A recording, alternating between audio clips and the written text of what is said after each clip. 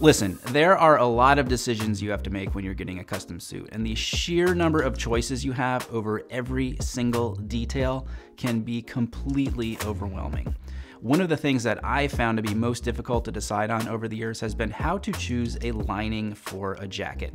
So in this video, I'm going to take you through the 5 different options you have and why you might choose one over the other to help you make not only the best decision for you, but one that you will not regret.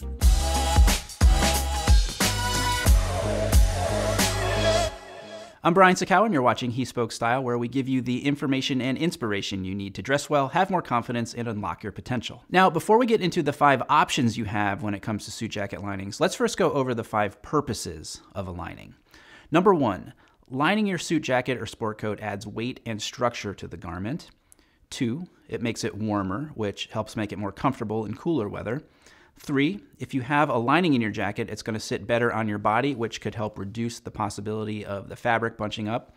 4, a lining is going to hide the inner construction of the jacket. And you could argue that actually seeing how the jacket is assembled and stitched together is kind of cool, but if you want a very clean look, a lining will help with that. And finally, a lining can help make the jacket easier to put on. So if you've ever had a basted fitting where it's just the unlined fabric on your body, you know how it can kind of pull on your shirt and be a bit difficult to actually get down your arm or around your body when you're putting it on. So if you have that lining, which is typically made with a breathable, light, durable, and silky feeling material called Bemberg, that's what helps get the jacket on smoothly and easily. Now, the biggest choice you are going to have to make before deciding on which lining you want to get is to figure out what the intent is.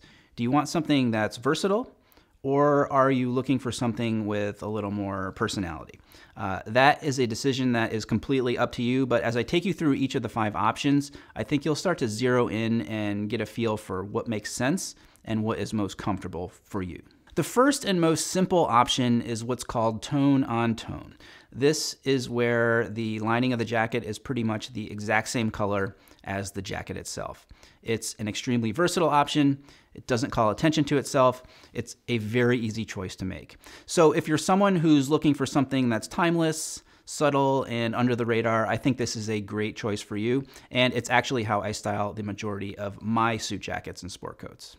Now, tone-on-tone doesn't have to be so plain, and there are ways that you can do tone-on-tone, but still have a little more subtlety and interest. If you take a look at the lining of my Hopsack suit here, you can see that there's a very subtle paisley print. So if you want that classic look with a little something special, this is something I would definitely consider. Your next option is to use a contrasting or complementary color. This is going to be a little bit bolder. It will stand out a little bit more, but it doesn't necessarily have to be completely ostentatious or flamboyant. This is a good choice if you want something in that classic realm, but with a little more personality. And also if you have, let's say, something like a Glen plaid with a thin line of color running through it, that could be a really good color to pull out with your choice of lining. To figure out which contrasting or complementary color combinations you like best, you can go online and find these color wheel generators where you're able to pick your primary color, which in this instance would be your suit fabric color, and then generate other colors that pair well and harmoniously with that color. I also really recommend this small Japanese book called A Dictionary of Color Combinations. It's got tons of different color palettes and is just a really great source of inspiration for finding colors that work together.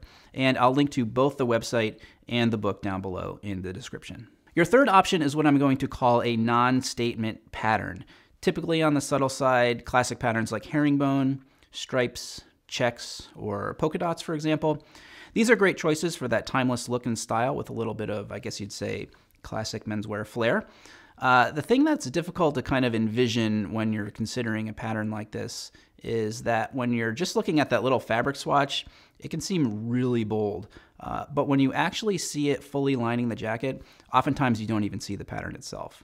From a distance, it just looks like a nice texture or a bit of contrast. It really is one of the most difficult things to imagine, so it can be beneficial to see a couple of options like this in person to get a sense of how it will look on the finished garment. Option number 4 is a statement pattern. We're talking big, bold, and eye-catching. So like a big gingham check, a bold plaid, damask, a tropical motif, even a larger picture. If you're someone who's really outgoing, big personality, likes to be unique and show off that personality through your clothing, this is a great option for you.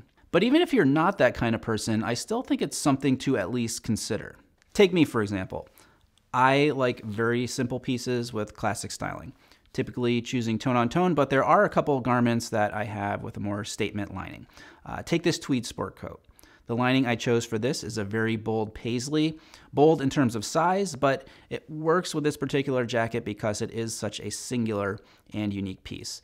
So choosing a lining that kind of complemented that uniqueness was an obvious choice for me.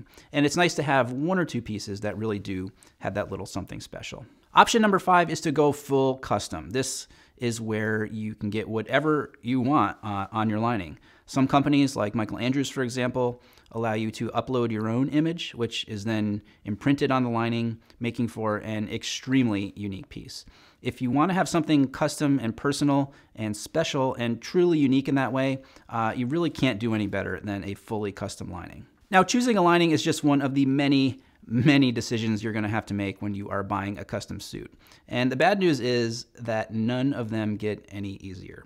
Over the years, through the many custom suit experiences I've had, I've really dialed in what I like and have figured out how to guide people going through that process. And I've rounded up those tips for you in that playlist right over there. So if you're ready to jump into a custom suit and have questions about how to make the right decisions, I think you'll find many of the answers you're looking for by clicking there.